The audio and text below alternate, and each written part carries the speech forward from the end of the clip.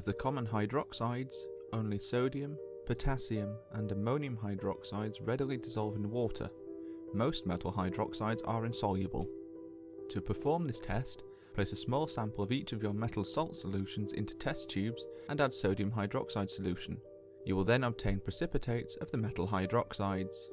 When 2 pipettes of sodium hydroxide solution are added to Cu2 sulfate, a blue precipitate forms.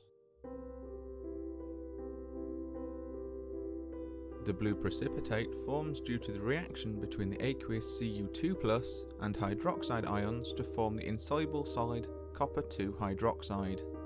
When sodium hydroxide solution is added to iron 2 sulfate, a green precipitate forms.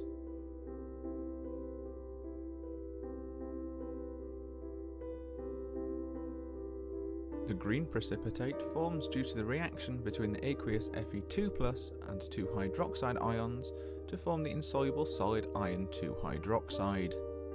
When sodium hydroxide solution is added to iron 3 chloride, an orange-brown precipitate forms. The orange-brown precipitate forms due to the reaction between the aqueous Fe3+ and 3 hydroxide ions to form the insoluble solid iron 3 hydroxide.